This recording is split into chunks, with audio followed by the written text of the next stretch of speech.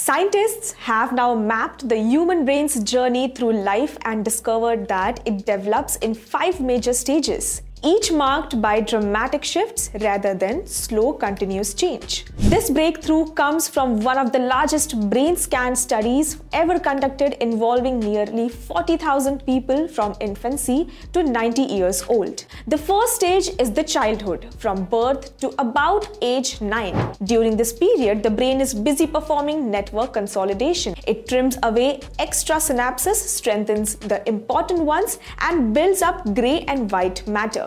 Cortical thickness reaches its peak and the brain's folding patterns become stable, laying the foundation for learning language and memory. Next comes adolescence, stretching all the way to age 32. Here, white matter continues to grow and communication networks becomes faster and more efficient. This is also the stage when many mental health conditions emerge, making it a crucial period to understand. At around 32, the brain enters early adulthood, its longest and most stable phase. Intelligence, personality, and structural organization remain steady for decades.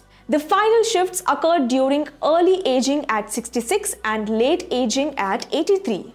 When connectivity begins to decrease and white matter naturally declines. These discoveries help scientists understand not just how we grow, but when the brain is most vulnerable. For more such stories, follow the CSR Journal.